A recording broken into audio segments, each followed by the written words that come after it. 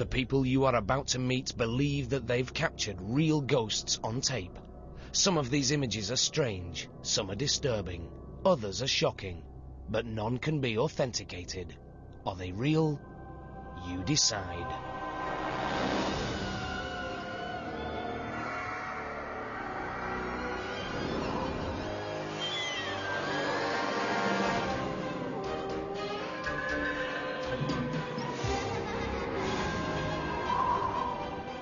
Do you believe in ghosts?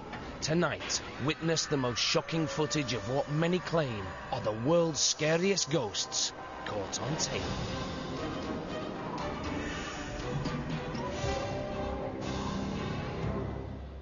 I went in the house, and the kitchen cupboards were opening and closing on their own, and the dishes were flying out of the cupboard. I mean, literally, as if somebody had taken a Frisbee and were flinging them from the cupboard. I'd be sitting there watching television, and the channels would just start flipping faster and faster. I turned to my husband and I said, honey, I know you're going to think I'm completely crazy, but I feel there's an evil spirit here in the house.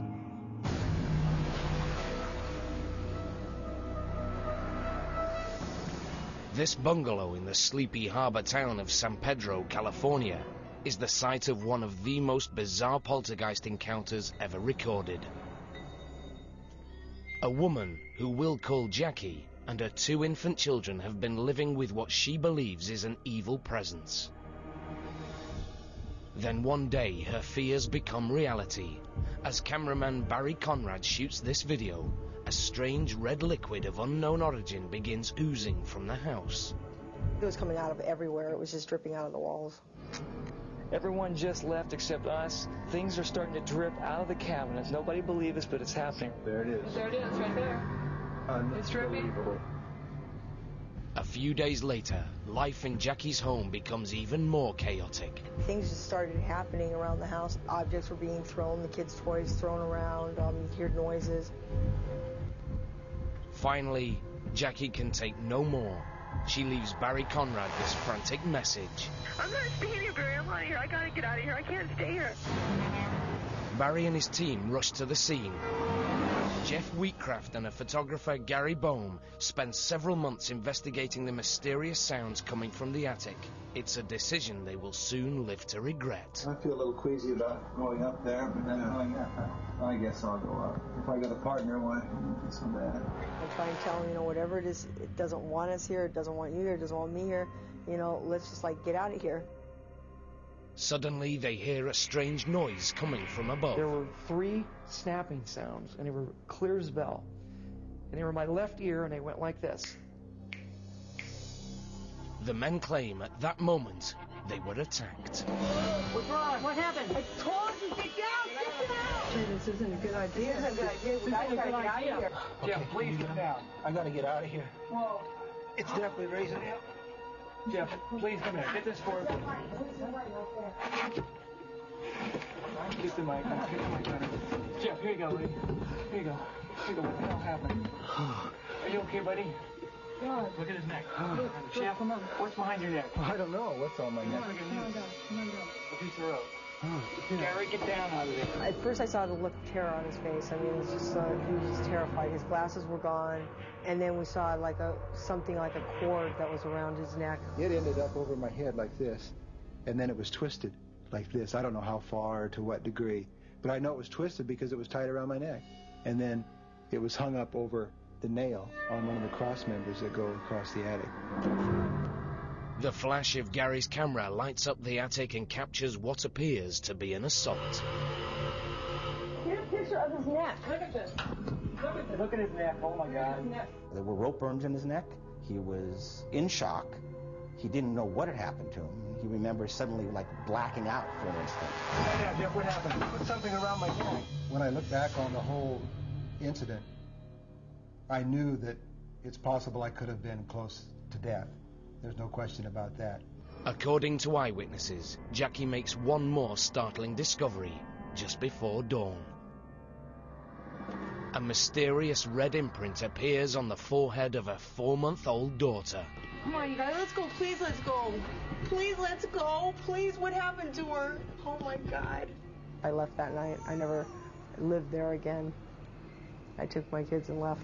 In the history of organized psychical research or paranormal research, which began in England in 1882, there have only been a handful of reported cases where the phenomena was directly and distinctly attacking people in the environment or the investigators. And then there is this San Pedro case. Today, the house is quiet, so it's impossible to know what really happened here. Jackie and the kids got out, but her frightening memories will never end.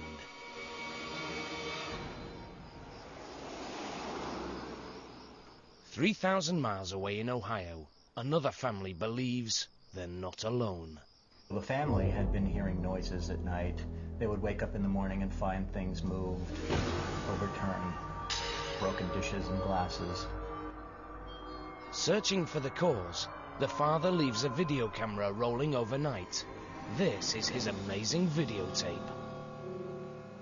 Watch as the glass moves across the table, apparently on its own. And then we see a typewriter move, which is not plugged in.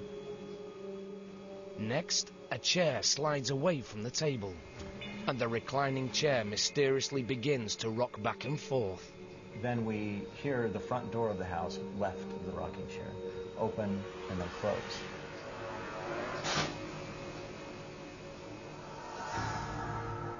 John Osborne offers his opinion of these disturbing images. I've watched it countless times looking for any evidence of foul play, and I couldn't find it. Across the country, a man renovating his house videotapes something that appears to be even more disturbing. Contractors were complaining that they would come in the morning and their tools would be moved and there would be damage. So he decided to set up a hidden camera to catch vandals. But what the camera records is not the work of a vandal.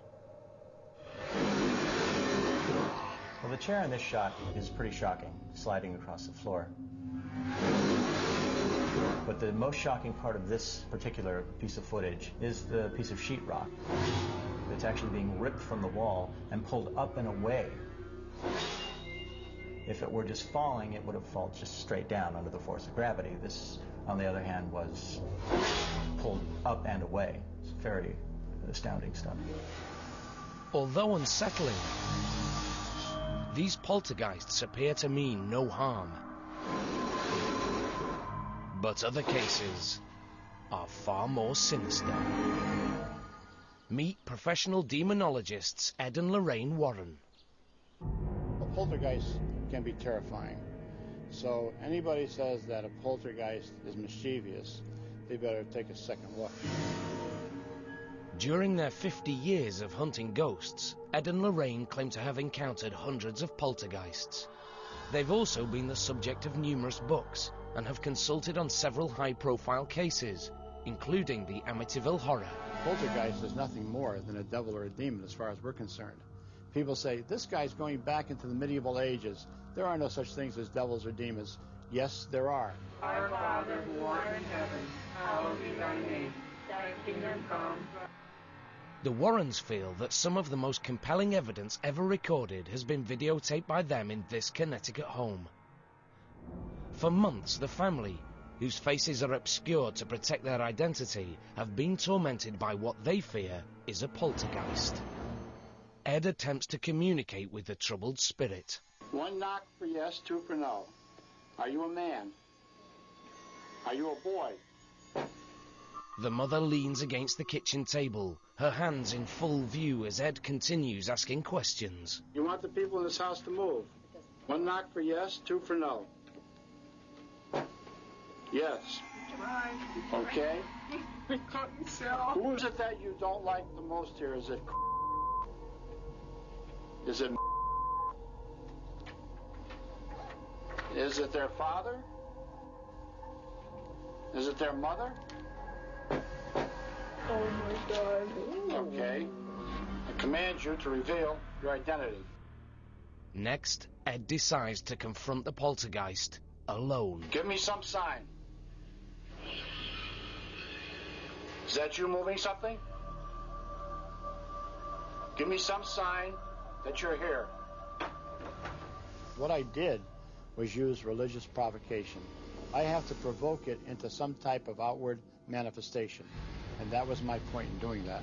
In the name of Jesus Christ, I command you to reveal your identity. On the following night, the family reports that the poltergeist seems to be more active than ever. Only now, its attention is focused on the family's 10-year-old daughter. The little girl is trying to do her homework, but you can see that the chair keeps sliding backwards. You're holding it down, aren't you? It's got that much strength to it. Now, if you watch, you can see the little girl's legs are up on the rungs of the chair. She's not pushing herself up from the floor. The mother is not tipping that chair backwards. No. Nobody is touching that table. The table moves of its own volition. The Warrens quickly arrange for 3 priests to perform an exorcism in the home, and the disturbance ends. But for how long? Could the angry poltergeist ever return? We have found that it can be quieted down, but then it'll escalate again. We still keep our fingers crossed because it could, and we hope and pray it don't. 3 a.m. I awoke from a dream, and I looked above my head, and I saw the torso of my brother floating above my head. And this presence comes in the room, and I literally get paralyzed. My body gets paralyzed, and it's as if somebody's holding me down, and I can't move, and I can't speak. He had this like beautiful white aura all around him, and I remember him just looking at me and telepathically telling me not to be afraid, that he wasn't going to hurt me. So I couldn't scream, I couldn't move, I couldn't do anything. So I closed my eyes, I opened them again, and she's still standing there, and she's just staring at me like this. When the Australian rock group Wildland set out to shoot this music video, they never expected to make contact with the other side. The crew spends an entire day shooting in the deserted mining town of Glen Davis. The weather is stormy, and the mood in this remote location is unsettling. It was absolutely freezing cold. The whole place felt very eerie. It actually felt like a ghost town. Later, when this film is processed, it exposes a startling image. There appears to be a mysterious figure of a man standing in the background amid the concrete ruins. There was no face on the figure, and the face was slightly disjointed from the body. Everyone who was there that day insists the figure isn't human. When I shot it, there was no one there. I had people beside me looking the same way that I was looking. No one was there. Totally unexplained. I mean, besides the crew, there was nobody, for kilometres around the place. There was just nobody anywhere. Some believe that this ghostly apparition is the spirit of a miner lost years ago in a terrible disaster. There were numerous accidents in the mine where men were killed. There were men that had their heads severed there. There were a number of men who drowned. One particular body was found not far from the site of where the ghost appeared. But there is one more possible explanation. In the 1950s, young priests were schooled in this desolate place. One of them met a tragic end. The locals tell us there was a suicide which occurred at the site where the video took place. Is this mysterious figure wearing the robes of a holy man? No one will ever know for sure, but the people who were there that day think they know the answer. No doubt in my mind whatsoever that that was a ghost. That definitely was a ghost.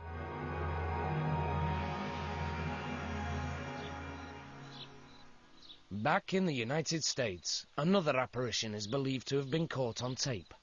For months, the family inside this Pennsylvania home claimed to hear strange footsteps in the middle of the night. In an attempt to determine the origin of these ghostly noises, the family sets up a video camera in the hallway. This is what it captures.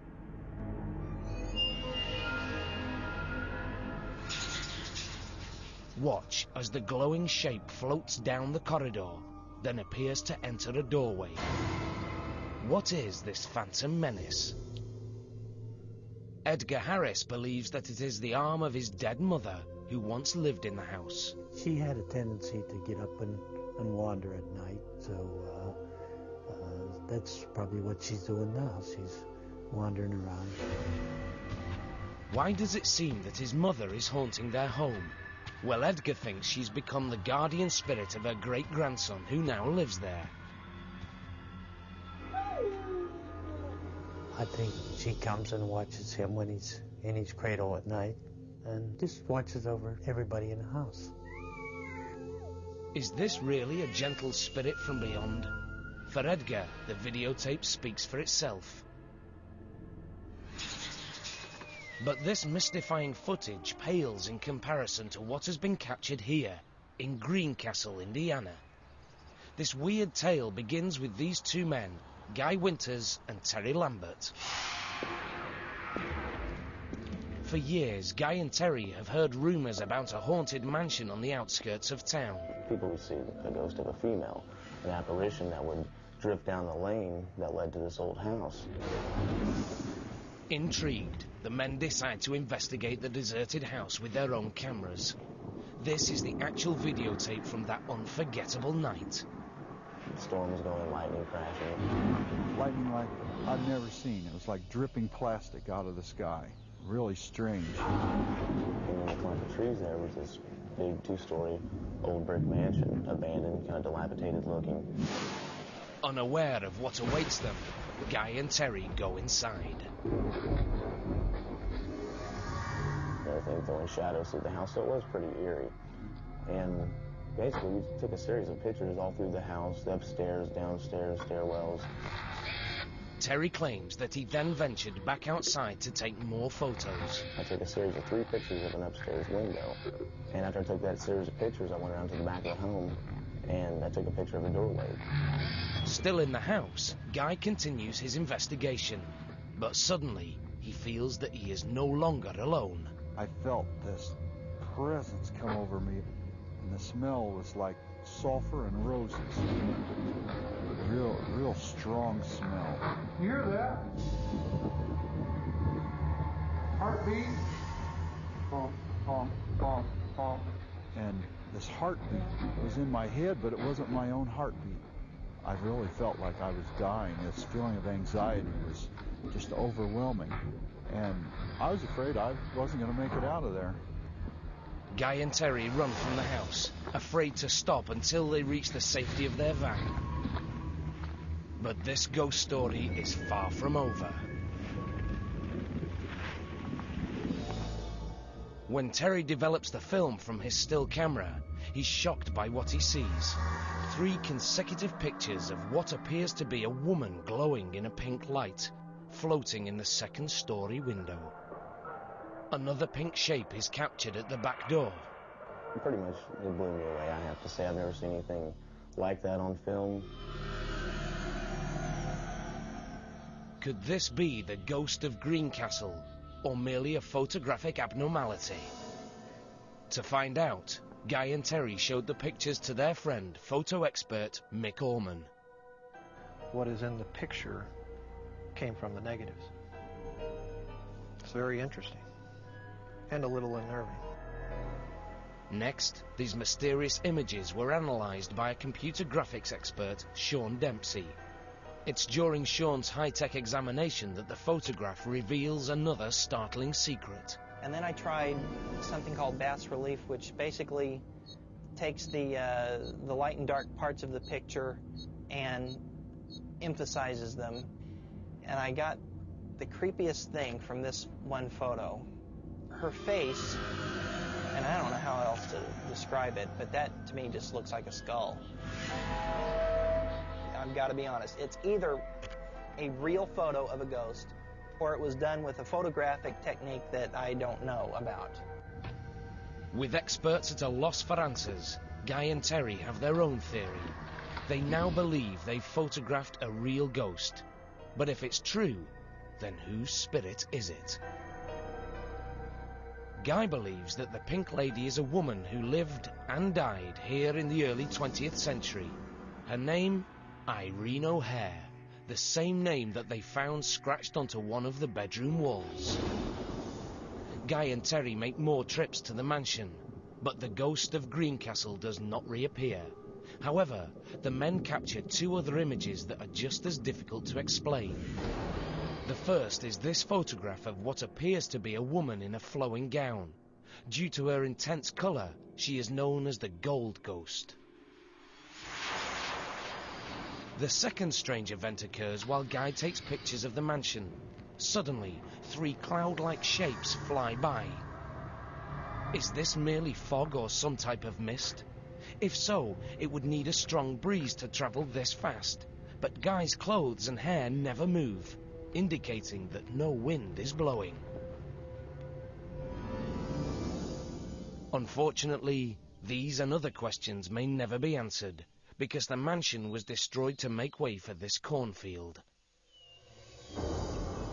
But the memories of the Greencastle mansion live on with Guy and Terry, who may have done the unthinkable. Captured images of visitors from the other side. What awakened me was a smell, a very distinctive smell. It was the body smell of my mother, who had died 9 years ago. It came and passed through my body. And as it passed through my body, I felt this incredible sense of joy, release of all worry, tension. I could feel the air in my ear. I could feel like a vapor going into my ear. She was trying to tell me something. And I screamed. I mean, I screamed because I was so terrified.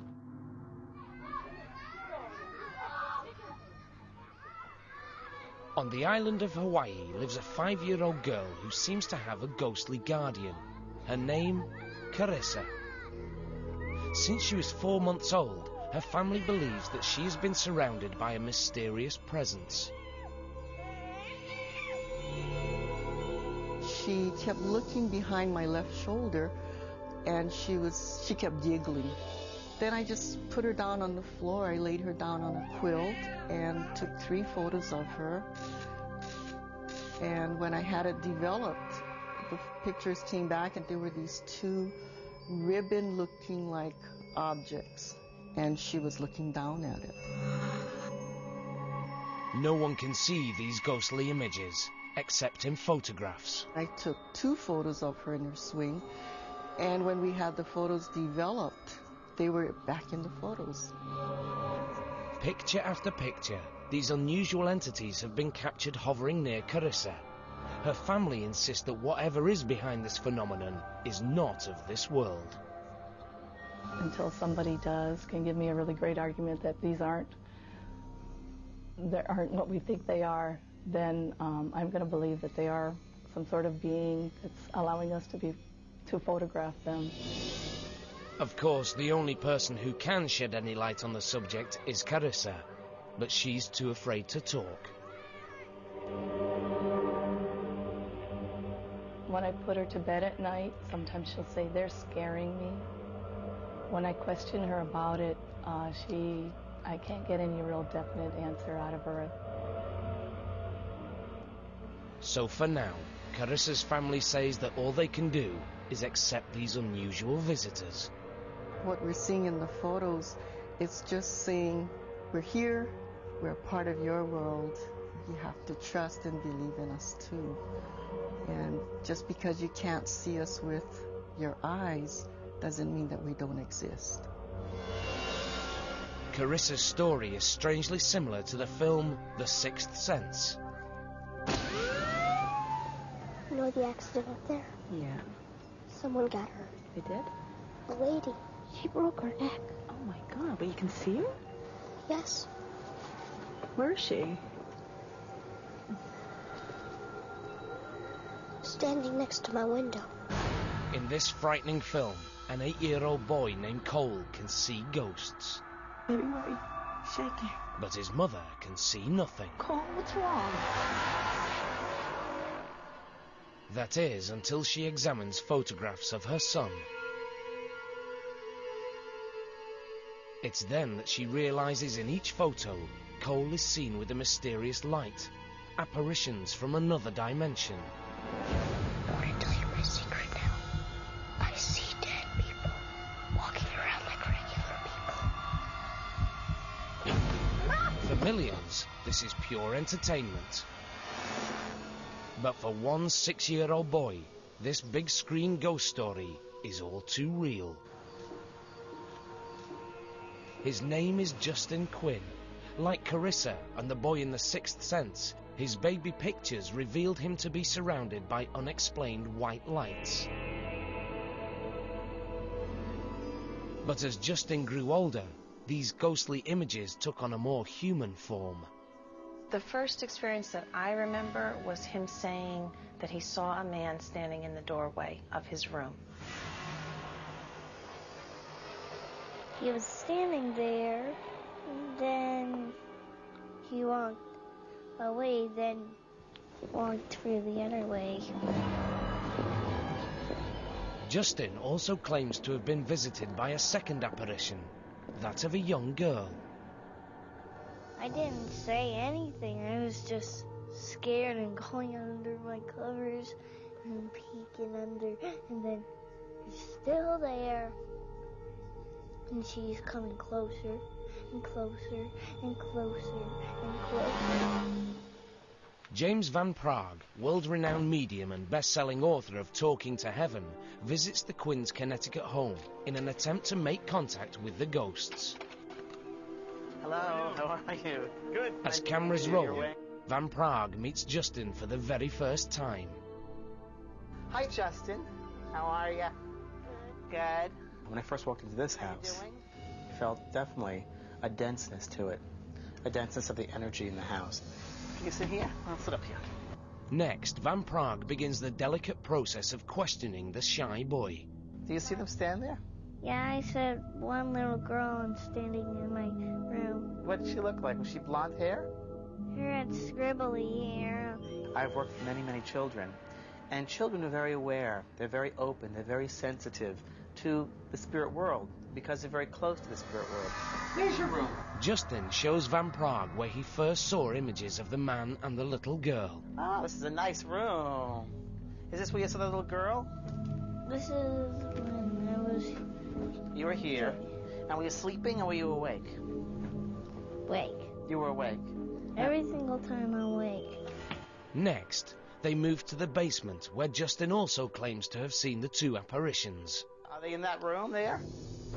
They're in the closet hiding. What do you think she likes to play in here? The toys. The toys, exactly. She likes the toys. And sometimes her plays with the game. Why would these spirits be haunting this otherwise happy home?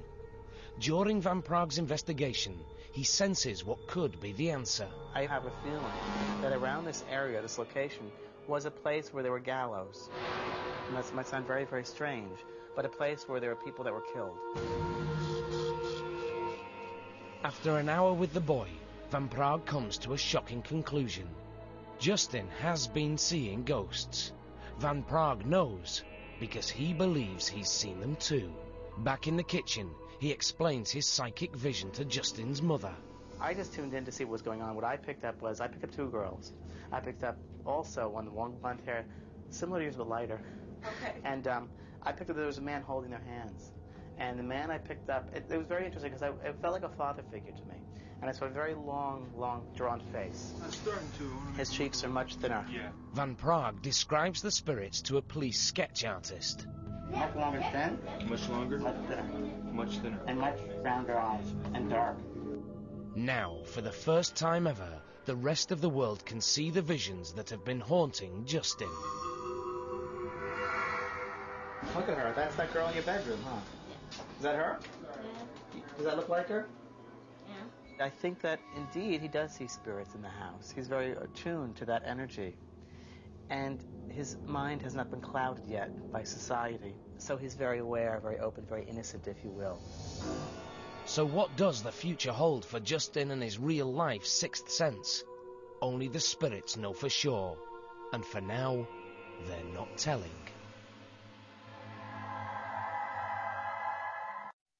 I looked up, and out in the hallway was a glowing light.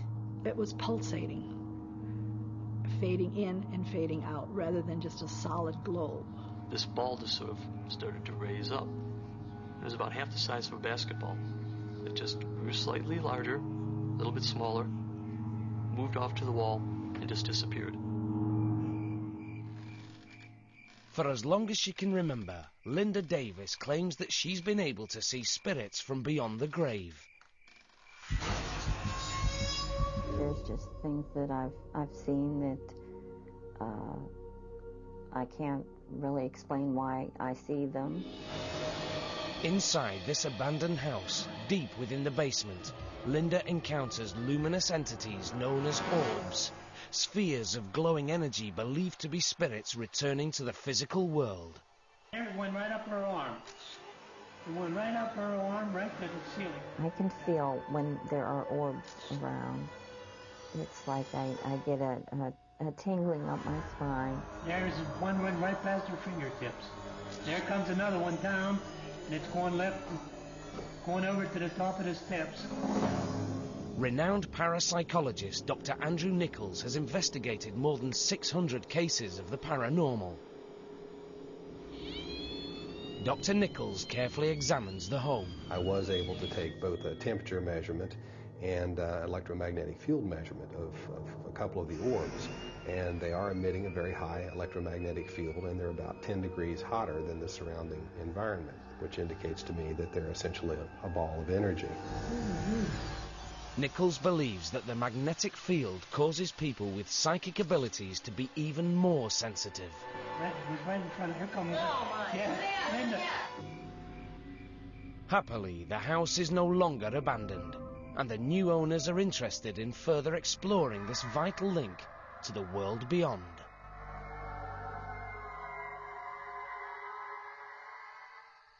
Some of the most mysterious orbs ever witnessed are here, in Colorado's Black Forest. My house is different from other houses because mine's kind of haunted. The man who captured them on videotape is this boy's father, Steve Lee. I've never been exposed to anything like this, paranormal or otherwise, so, we didn't have a clue as to what was going on. Steve's journey into the supernatural begins innocently enough. In 1992, he and his family moved into what they thought was their dream house. But soon after, their dream took a frightening turn. We went on the hunting trip for like 10 days up in the mountains with the whole family. And when we got back, that's when things really started to happen.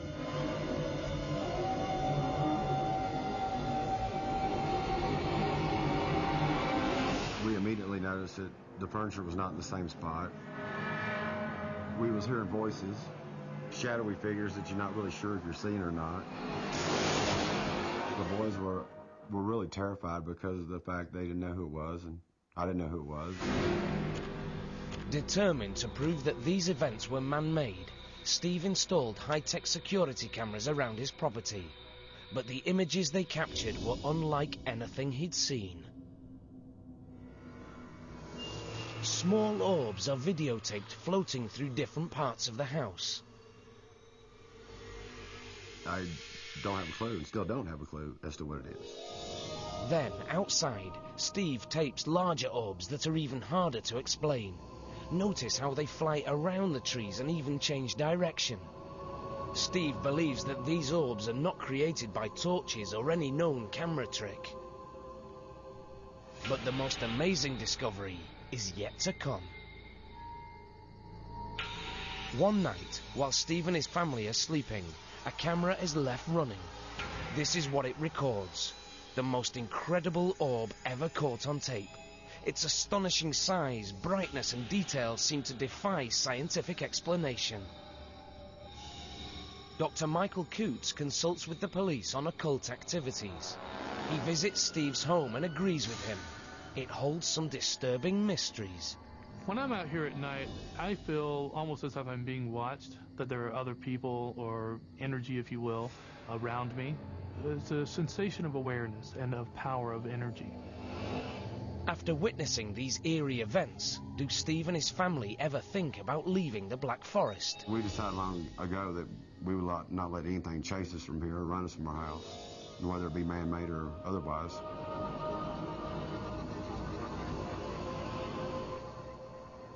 So Steve continues to videotape the ghostly glows that surround his house, in the hope that one day he'll discover who or what might be visiting from the spirit world.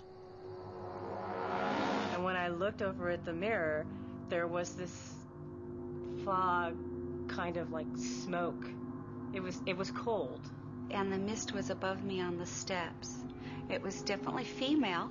I don't know how I can say that because it was a mist and not a human form. I knew right then that I'd seen a ghost because there's no other way you can explain that.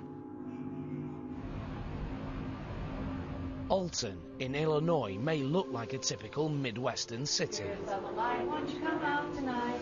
Come out tonight, come out tonight. Spirits of the light, won't you come out tonight? But it harbors a frightening secret.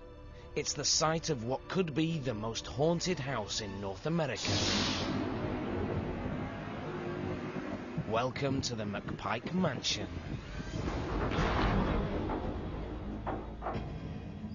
Built in 1869, the now abandoned house is shrouded in legends of violence and fear. There was supposed to be a lady that was either drowned or murdered in the bathtub. There's been folklore that somebody hung themselves there. The woman that haunted it had been somebody that her husband had been killed in the Civil War. Regardless of what is fact or fiction, residents and paranormal experts believe the house is haunted. We think that there are at least 10 spirits here. And they think the spirits have gathered in the basement. No sunlight penetrates these rooms, so the best way to film paranormal activity here is with an infrared camera. Yeah, this is actual. This is the wine cellar. This is where she gets the most activity. Dr. Renee Horath and a group of fellow researchers descend into the basement with their video cameras rolling. What they experience, they'll never forget. We were kind of chatting and just walking around, and suddenly we walked into a different room, and there was a very, very thick mist. It almost looked like a thick smoke. Oh my God, I can see it moving right around in front of me. Is this just a freak of nature or the physical manifestation of a ghost? Oh my God, okay, I'm recording, I am on record. Oh boy, you can really see it now. I could feel it, even through my clothing, I could feel it. Felt like feathers were brushing against my body. Oh, big time mist, big time. Big time. Renee and the other witnesses dismissed the theory that the mist is humidity or some other substance of this world. Almost quit. Did you get it? If it were mist, we figured it would leave condensation on our lenses of our cameras. You would feel it on your skin, on your clothes, but there was nothing like that. It felt electric. Oh my gosh. Even harder to explain is the way the mist moves around the basement, as if it has a will of its own. Oh my God. Oh, and you know what? I can see it changing directions. Now, as witnesses on this room was clear when we left it. It was totally clear when we left it just a few minutes ago. Then, as quickly as it materialized, the mist vanishes. Still mist? A little bit. Not hardly at all, by comparison. What exactly did Renee and the others encounter down in the basement of the McPike Mansion? I think the mist is definitely a very huge entity. It has a lot of strength. Whatever it is, it's clear that the mystery of this haunted house is far from being solved. Tonight, we've witnessed shocking images that suggest a world beyond the one that we can see and touch. But it's a world that doesn't always welcome our prying eyes. Do spirits really walk among us? No one knows for sure. But who can ignore the videotaped evidence of what many claim are the world's scariest ghosts caught on tape?